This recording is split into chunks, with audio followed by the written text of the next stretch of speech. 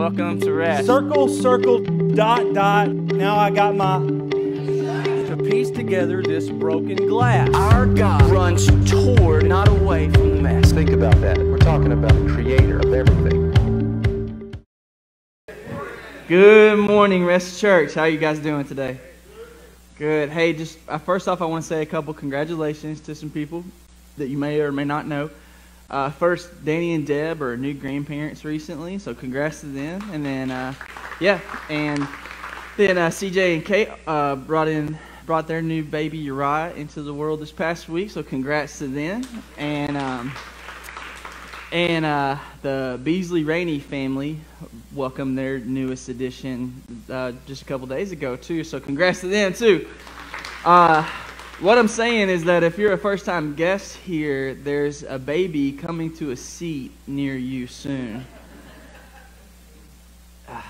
Man, if you don't want to be pregnant, probably don't drink our water here. I'm just saying. I'm just putting it out there for you on that. It's like we inherited the world's worst roommates all together at once, but they're so cute. We just let them stay. You know, man. My wife and I were in that same boat. We're getting ready to welcome our second baby boy here in, I said 3 weeks earlier in the first service, but that is not correct. So it was a little bit before that, about like 2.5-ish weeks he's coming this way. And if it's okay with you, I just want to do some confession this morning, if that's all right. Is that okay? So I've done a terrible job in preparation of him getting here. Like, compared to my first son, Jackson, the prep work that went into him coming is way exceeds the prep work for Jordan on his way here. And I've looked, but I couldn't find one excuse onto why I haven't prepared as well.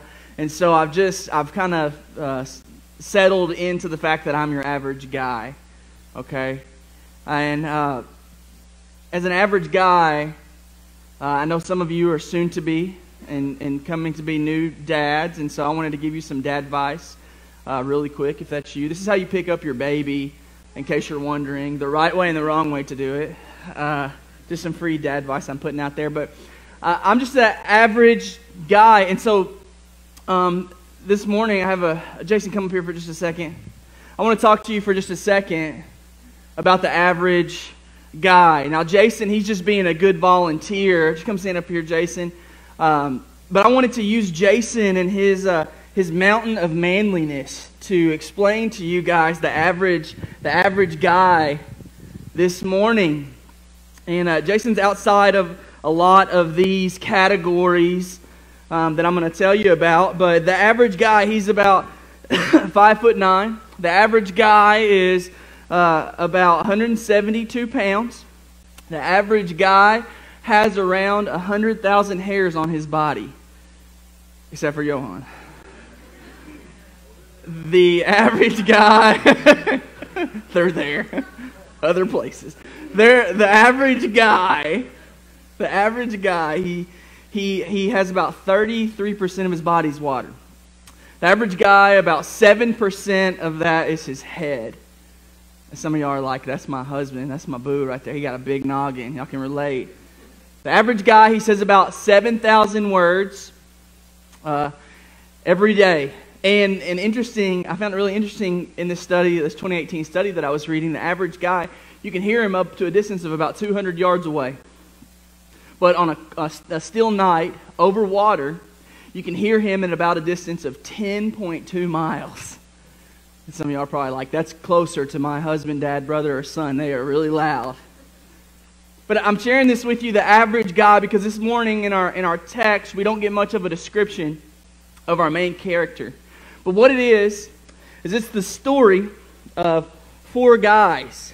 It's the story of 4 guys who come, and they're coming to bring their friend to Jesus. Now, in this story, we don't get told their names. We don't get told where they came from. We don't get told if dad bods existed back then. We don't know much about them in the story. But what happens is these 4 guys come and they load up this guy that has paralysis, that he has palsy.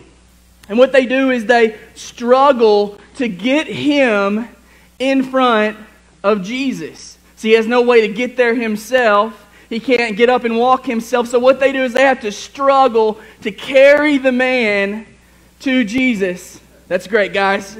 You set him down. And so we're going to go to Mark chapter 2 this morning. And if you would, just grab your Bible and go there with me. But I wanted you to get a really clear picture of the struggle in this story this morning. Mark chapter 2. We'll start in verse 1 and we'll go through 12. Let's give it up for our handsome men volunteers. This is one of my favorite stories in the Bible, Rest Church. And I'm really excited to preach it this morning. And I just want to ask you, do you love Jesus, Rest? Yeah, are you excited to study His Word this morning? All right. So we'll jump right into this. Mark chapter 2, starting in verse 1, we'll go through 12. And when he, Jesus, returned to Capernaum after some days, it was reported that he was at home. And many were gathered together so that there was no more room, not even at the door. And he was preaching the word to them. And they came bringing to him a paralytic carried by 4 men. And when they could not get near him because of the crowd, they removed the roof that was above him. And when they had made an opening, they let down the bed on which the paralytic lay. And when Jesus saw their faith, he said to the paralytic, "Son, your sins are forgiven." Now some of the scribes that were sitting there, questioning in their hearts, "Why does this man speak like that? He's blaspheming. Who can forgive sins but God alone?" And immediately Jesus, perceiving in his spirit that they questioned within themselves, said to them, "Why do you question these things in your hearts?" I mean, which is easier to say to this paralytic, that your sins are forgiven, or to go, "Rise, take up your bed and walk"? But that you may know that the Son of Man has authority on earth to forgive sins. He said to the paralytic, "I say to you, rise, pick up your bed and go home." And he rose immediately and picked up his bed and went out before them all, so that they were all amazed and glorified God, saying, "We never saw anything like this before." The truth is, you and me, we came in here with a lot of different struggles probably this morning. And some of them may be really big ones. You may have just found out that you or someone you love has cancer. Or you may have experienced a death recently. Or you may be stressed out because you just lost your job. Or maybe your struggle isn't quite as big as that, but it's still a struggle. Maybe this past week you put your foot in your mouth. Or you said something or did something you really wish that you could take back. Or you just have a lot of stress going on. I'm not trying to demean or marginalize or sideline your struggle this morning, but I want you to know that in the midst of all of those struggles, there's actually a greater struggle that all of us have that can result in separation from our great God and King, Jesus. And it renders us spiritually dead. And so the title of my sermon this morning, if you're taking notes, is this: the source of the struggle. The source of the struggle. And my main point is really simple. It's that Jesus, He uses broken people like you and me to rescue broken people like you and me. So let's pray. Let's pray together this morning, and then we'll break it down. God, you know the circumstances of everybody's situation this morning, and you know what we came and brought in here with us to this place. And Lord, I'm so encouraged by the story in Mark that despite the man's weakness, you said to him, "Get up and go." And Lord, we are just itching to pick up whatever mat is sitting under us and paralyzing us this morning to follow you. Lord, I want to pray for the children, the students at McCracken, all throughout McCracken County, God. Lord, thank you for loving them and just showing them the gospel. We pray that each one of them would come to salvation. And Father, just lastly, I thank you for all the babies coming here to Rest Church.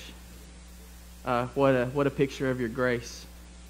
And help us all, God, to get really great discounts on diapers when they arrive. In Jesus' name, amen. Amen.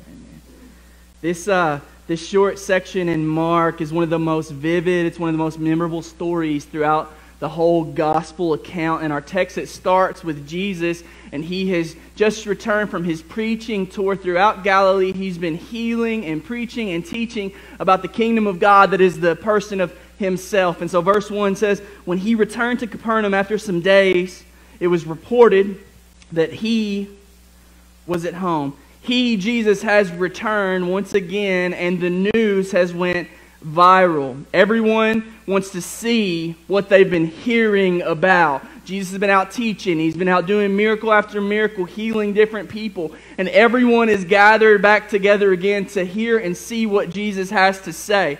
Now, we said in previous weeks that the area that Jesus is in right now, it's a small population, anywhere from 150 to a max of like 1,500. And I don't know if you know this, but I'm from a small town. And there is this really interesting thing about the way that small towns, the way people communicate information in small towns.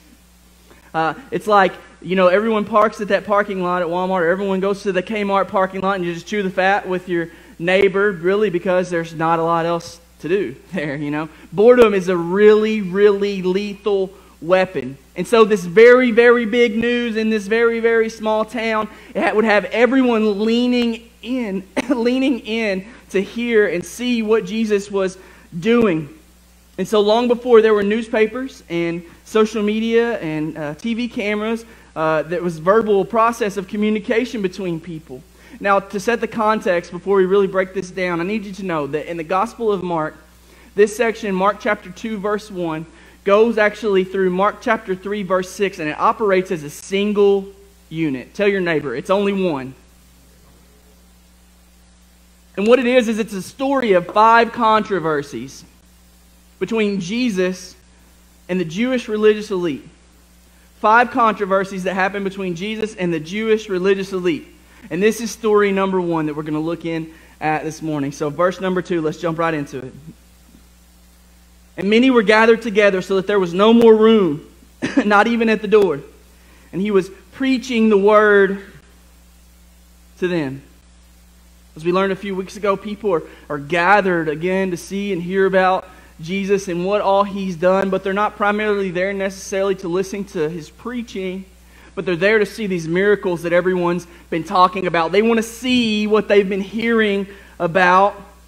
And there are so many people that show up in this place, the text literally says that there's not even enough room at the door. The doorway is jam-packed, full of people. It's standing room only.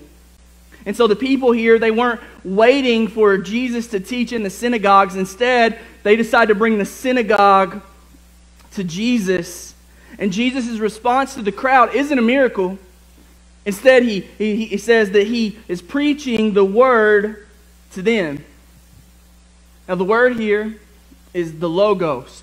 It's the reason. It's the message about the kingdom of God and how it is invading earth through the person and work of Jesus Christ. He's preaching that message to them, and what he's doing is he's proclaiming the Old Testament scriptures to everybody around. He's proclaiming our Old Testament, that is. Now, soapbox moment for just a second. I've heard some really well-intentioned Christians, maybe some of you, talk about we don't need the Old Testament anymore because it's old, you know, and it doesn't relate to us New Testament kind of people. And I just want to tell you, look, I understand your intentions and stuff, but that's actually wrong, because Jesus said that he didn't come to abolish the law, but he came to fulfill it. And our scriptures are incomplete without the Old Testament, church.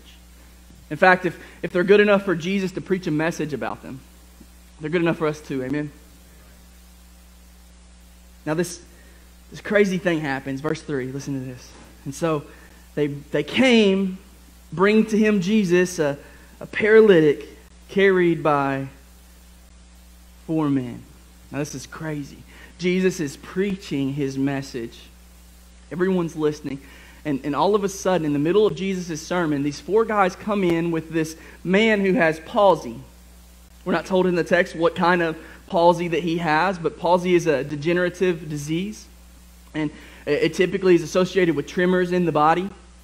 And it's like a short circuit from your brain to some limbs most of the time. Now, people who have palsy today, they can still walk most of the time. In this man's case, it's extreme because he's paralyzed. He can't walk anymore. So this is an extreme case. The problem, though, is that because of the crowds, verse 4, they could not get near to him because of the crowds. They can't bring their friend to get the VIP access with Jesus that they're looking for. They can't get them in front of Jesus. And what do you do? What do you do? Well, these four, undeterred, they roll him up like a taquito and take him outside to get him in front of Jesus. They are determined. They're not letting anything stand in their way to get their friend in front of Jesus. Church, God uses broken people to rescue broken people. And that's what we see exactly here in our text. And honestly, we've probably all been in a similar spot before where you were determined, where you were on a mission to accomplish something and get something done. I told this story a few weeks ago, and if you aren't here, this may be new for you, but my 4-year-old, not long ago, swallowed a gooey ball at Yaya's Island. And he had to be rushed to the ER. I find out about this, get there, my wife and her mom are there hanging out with our son Jackson, and he's just sitting there like nothing's happened. But of course me, dad alert goes off, and I'm trying to figure out what kind of ball this is, because I need to know if it's toxic or not, if it can hurt him or not. And so what I decide to do is I'm going to be on a mission. I'm going to Yaya's Island to retrieve a similar ball myself so I can find out and bring it back to the doctor. Well, I go to Yaya's Island, and I get with the manager, and I tell her what's going on, my situation, and she walks back to the back room, and she comes back out. And when she came back out, I knew we were going to have some problems, because she came out with this huge Rolodex of keys, like she had just beaten up a janitor. I mean, there were so many keys on it. And we get to the machine, and she's key by key trying to get into it. And she doesn't have the same sense of urgency about her that I have, and so I got to get her on my level of urgency. And so your pastor was losing all of his pastoral patience, to say the least. And so I look down at her and I say, I'm going to give you one more minute, and then I'm gonna break this glass. In the nicest way possible. I mean, I was on a mission. There was a sense of urgency there, right? Because, you can mess with me and I can get over it. But if something or someone is messing with my kids or my wife or my church, we got some problems, And so I'm ready to load this thing up if I have to, to take it and put it in my truck. To get it out. It's a can't stop, won't stop kind of urgency moment.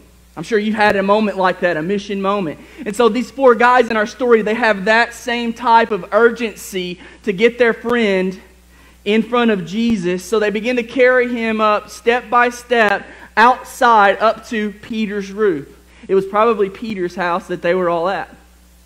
Now, we know a little bit about this because typically a peasant Palestinian house would have been a one-bedroom house.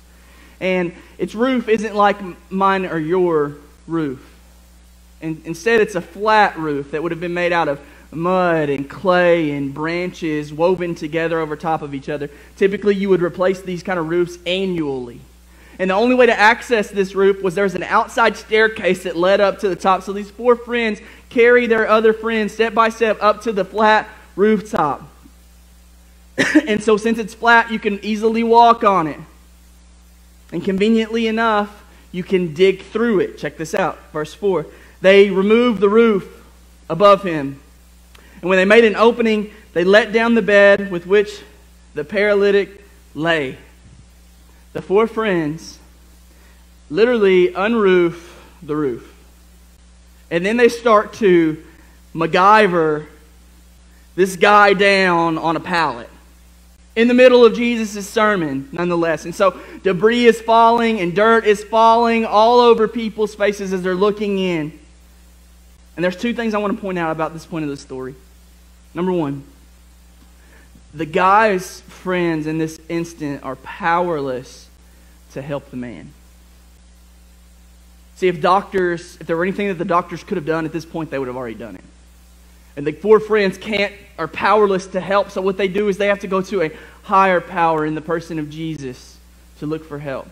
God uses broken people to rescue broken people. And then the second thing I want you to see in this is that the man himself also is powerless to help himself. So not only are the friends powerless, but the man is powerless to help himself. This man being a paralytic most likely meant that he didn't have a job. It most likely meant that he would have set out on the street and begged friends and strangers for money. If he did have a job, he didn't make very much. He would have been an outcast to society. In fact, if he would have ever made the trip to Jerusalem to worship at the temple, he wouldn't have been let in because he wasn't physically whole. This guy was an outcast. Everyone looked down on him, metaphorically and physically, because of his sickness. And then a verse we'll see, spiritually speaking, you and I, we're a lot like this man, paralyzed due to our sin. You and me, we get paralyzed because of our own sin. We're paralyzed by it. We're trapped by it. And I want you to hear this morning. You cannot quit your sin any more than an addict can quit their abuse. It takes something more than just the power inside of you, but it takes many times a power that's outside of you in the person of Christ. And so a verse like Galatians 6 will come into play, and it'll say this: bear one another's burdens. Bear one another's burdens, and so fulfill the law of Christ. Hear this, believer. If you're a believer, you are to carry, you are to be the conductors of, you are to crutch, you are to help carry the burden, shoulder the weight of the people around you. This isn't like you come and go, hey man, how you doing? And you're like, well, not so good. My dog just got ran over by a car, and then my goldfish got eaten by my cat, and my cat choked on my goldfish. It's been a terrible week. And we'll look in at that situation and we'll go, man, that's awful. Let me pray for you. The end. That's not the picture of Galatians 6. Instead, that word burden there, it means to carry a weight of personal and eternal significance. To carry the burden. It can be talking about a character flaw, or it can be talking about a struggle. Now, bearing a burden of your buddy, it doesn't mean that you assume the responsibility for someone else's mistakes or sin, but it does mean that you come alongside of them to help them carry the weight of the trial or carry the weight of the temptation, whatever it is that's causing paralysis over them. Sometimes our burden is our friends' troubles and temptations and problems. And it's our duty, it's your duty to lend a hand, to reach out, and to be a crutch. And in some instances, you know this, you've probably seen this, in some situations, we have to carry people through a full season of something that they've just went through in a struggle. God uses broken people to rescue broken people. And these four friends are working together in the same way to help one. Now from the text, we know as they carry, there are a lot of people there, as we said. There's a lot of people between the paralytic and Jesus. Don't miss that. Sometimes there's a lot of people between you and Jesus. Sometimes there's a lot of people between your friends and Jesus. Don't miss the people factor of this. Sometimes people can be a great obstacle to your relationship with Christ. They can just take up space. They can just take up time. They can be uncaring or unloving. Some of them can even stunt your spiritual growth with Jesus. Yet no matter the size of the crowd, these guys refuse to stop. And I mean, if you think about it, it takes a really serious commitment to dig out a man-sized hole in a stranger's roof. That takes a pretty serious commitment, because what happens is if they're wrong, they all of a sudden become the laughingstock of this small town. Or if Jesus, who's giving this sermon, looks in and disapproves of what they're doing, then all of a sudden their buddy is hanging there like a human piñata in some stranger's living room. There's a lot of risk associated with it. And I want you to picture their sweaty faces looking down at Jesus as they've lowered their friend. God uses broken people to rescue broken people. They refused to stop. They would not shut up. Which is actually how I got to church in the first place. I didn't grow up in the church. But there was this group of girls that kept bugging me and would not leave me alone about coming to church. And so finally, so they would be quiet, I gave in. And so I just want to ask you, church, do you have the same sense of urgency to get those in your family, to get those who you love, to get your friends in front of Jesus? Don't stop. Don't stop. Tell your neighbor, don't stop. Now let's turn our attention in this story back to Jesus. In this moment, every eye is focused in on Jesus. They are waiting to hear what he would say and watch what he would do. Check this out, verse 5. And when Jesus saw their faith, he said to the paralytic, "Son, your sins are forgiven." Jesus looks in at what they've just done. He sees their faith. And then he says to them, "Son, your sins are forgiven." Now, when the word "their faith" there, it's probably in reference to all 5 of the guys. But when Jesus addresses the paralytic as son, the Greek is child. And so Jesus immediately looks in the predicament of this man who's just been lowered down and is filled with compassion, once again, because of his circumstance. Jesus sees their faith and addresses them. And sometimes, I'll talk to non-Christians or just Christians who are struggling, and there's this really big problem with the faith side of Christianity. And I want to point this out in this story. Here, faith isn't just this lofty, hypothetical thing, but their faith is actually played out, and it's demonstrated so much so that Jesus sees it. They do what they do because of what they believe. Don't miss that, church. Your faith isn't just what you believe, it's very much so about what you do with what you believe. And this is really interesting to me because in this instance of this story, it appears that personal sin and sickness are married. So I want to sit down on that for just a second. In this story, the way the language is used, it appears that personal sin and sickness are married together. And so there's 2 sides of this coin. On one side, church, your struggles can be a result of your personal sin. Did you know that? Can be.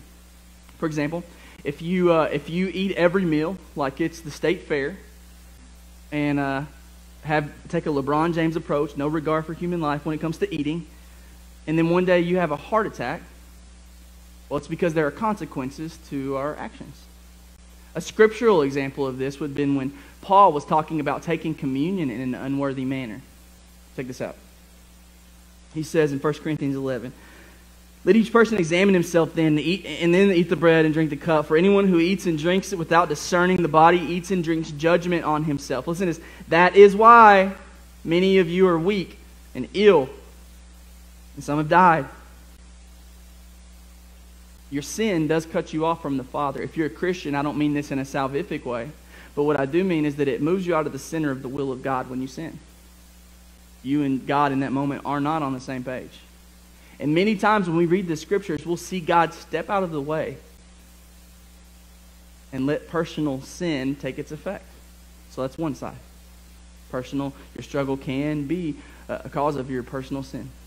Now on the other side, not every struggle you go through is because of your personal sin, but I very much believe so that some struggles can be a result of general sin. Some struggle is a result of general sin, where Adam and Eve in the garden, God created this perfect garden, and Adam and Eve voted on the collective half of humanity and said, "No, let's go this way." Sometimes general sin affects us. Back to my first example. You could be the guy or the gal who eats the perfect meals. You can work out every day. You can run 5 miles a day, eat right, do the right thing, get the perfect amount of sleep. Some of those people have still had heart attacks and died. A scriptural example of this would be John chapter 9. The disciples asked Jesus, said, "Teacher, who sinned? Was it this guy or his parents that he was born blind?" And Jesus said, "It wasn't that this man sinned or his parents, but that the works of God might be displayed in him." What I'm saying is, church, ultimately the source of our struggle is sin. Ultimately. Sometimes it's personal, sometimes it's general. But I did want you to be brave enough to ask the question in your own life, is where I'm at, is the struggle that I'm in currently because of my personal sin? Be brave enough to ask Ask yourself that question. This is the great issue that confronts us all. It's not a law of retribution. It's not karma. It's not bad luck. The source of the struggle is sin. Romans 3:23 says we're all in the same boat. We've all sinned and fallen short of God's perfect standard. And then a text like John 3:36 says, whoever believes in the Son has eternal life. Whoever does not obey the Son shall not see life, but the wrath of God remains on him. You can try to ignore it. You can. You can try to treat the symptoms of it, like poverty and child abuse. You can try to treat those symptoms, but the source of it really is sin. You have to treat the source. Every struggle, every hardship, the source is sin. I'm not saying that every bad thing that happens to you is the fault of your personal sin. I'm not saying that at all, but like I said, I do want you to consider that question. Is where I'm at in the struggle that I'm in because of my personal sin? And so knowing this, Jesus looks at the situation and he sees the physical struggle of the man. But he also sees a deeper struggle of the man. And so let me ask you, church, in this story, which does Jesus heal first? The surface level or the spiritual? Spiritual, right? He looks at the man and he says to him, your sins are forgiven. Even though the man needed physical healing, Jesus looks at him and says, your sins are forgiven. And as soon as Jesus says that, when those words roll off of his lips, it creates some major, major problems. Listen to this, verse 6 and 7. As he says this, now some of the scribes who were sitting there, questioning in their heart, they say, why does this man speak like that? He's blaspheming. Who can forgive sins but God alone?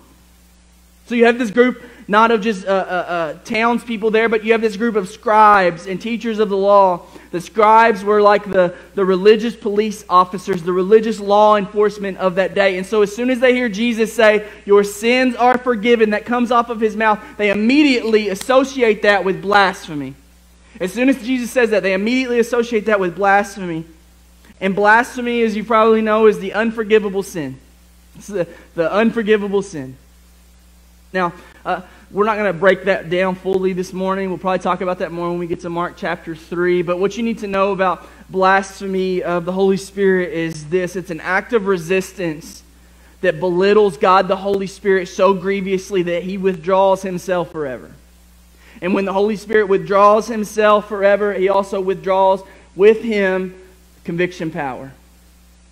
Jesus calls it an eternal sin. An eternal sin. And if you're wondering this morning, have I ever done that? I hope I've never done that. Well, if you're a Christian, you haven't. If you're a Christian, you cannot commit blasphemy of the Holy Spirit. Christians, we commit sins, but the true mark of a Christian is that they don't sit in it.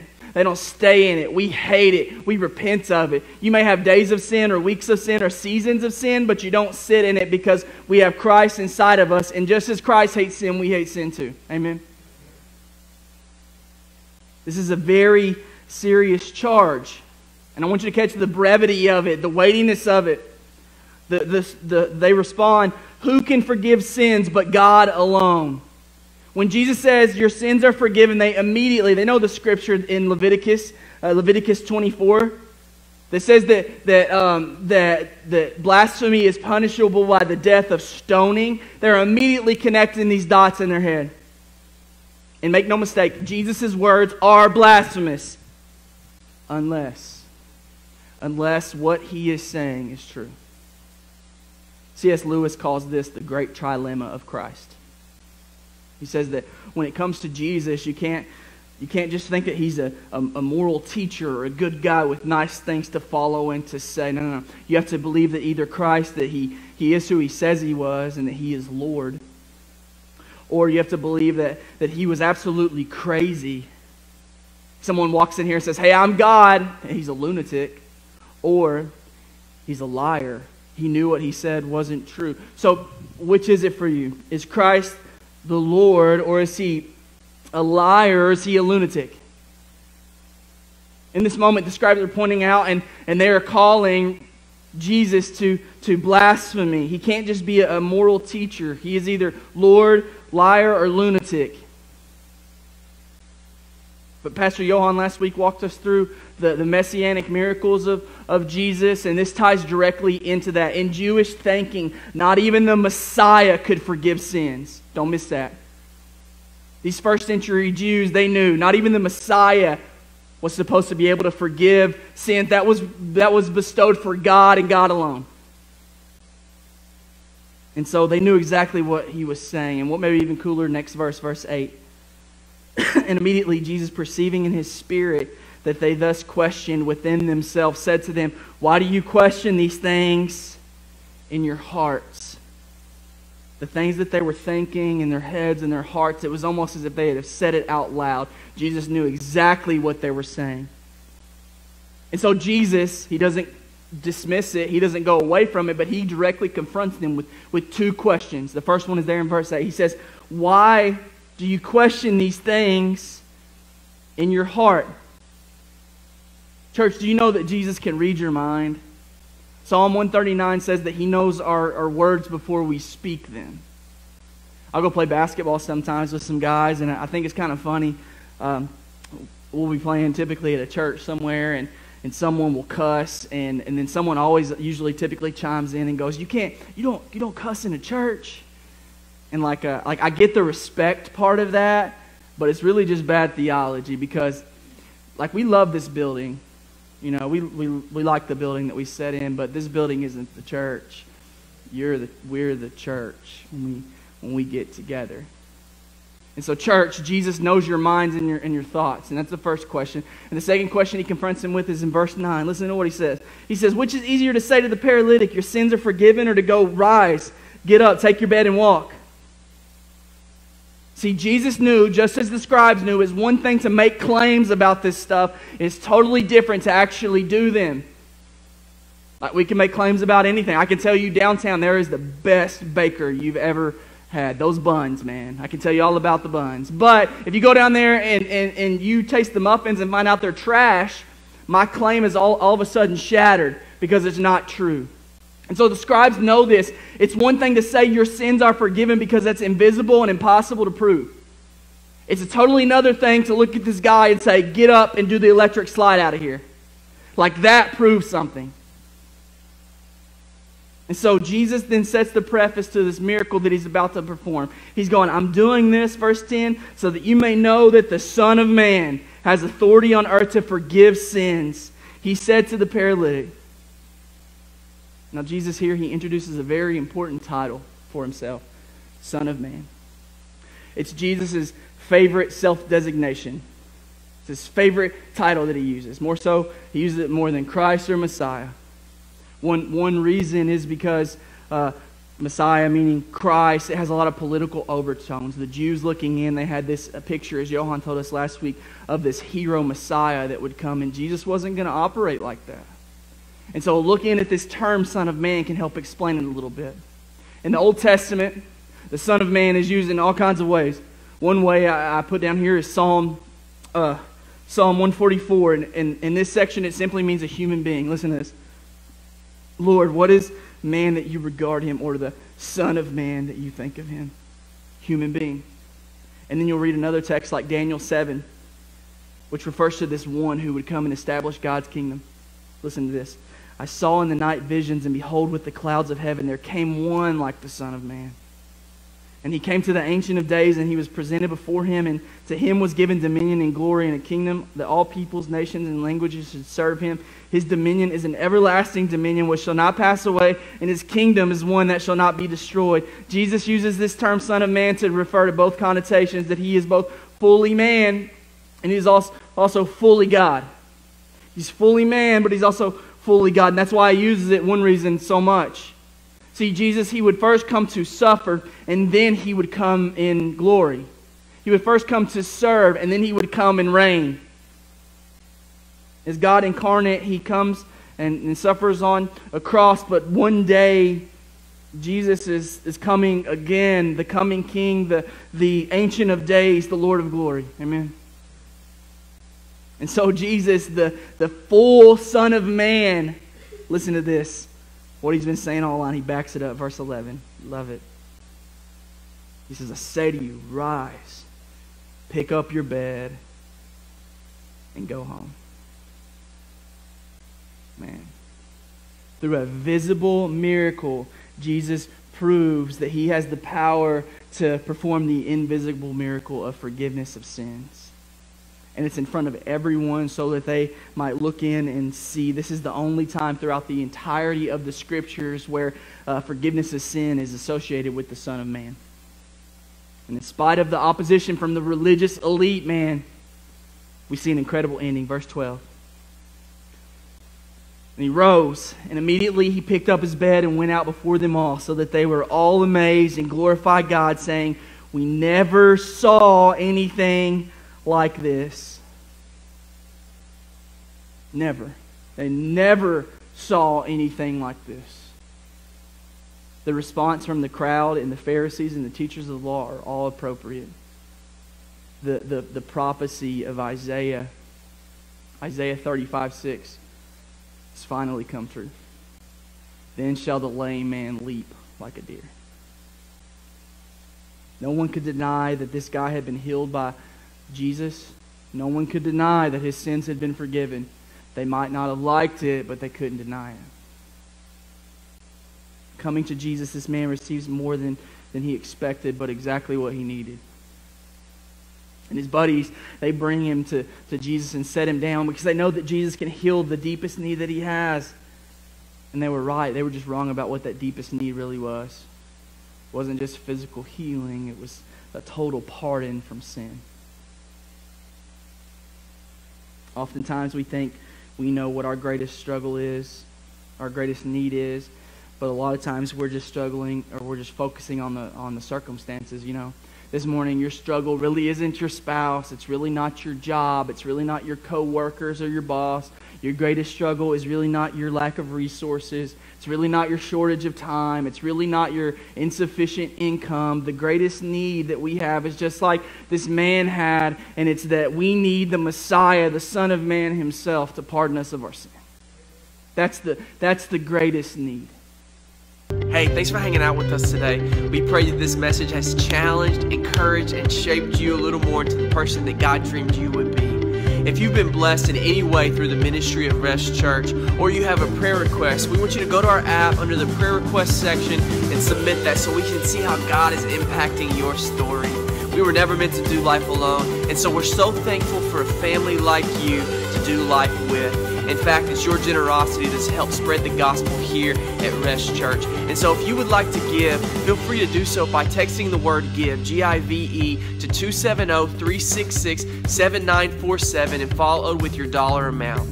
Thank you so much for letting us speak truth into your life through God's Word week to week. Have an amazing day.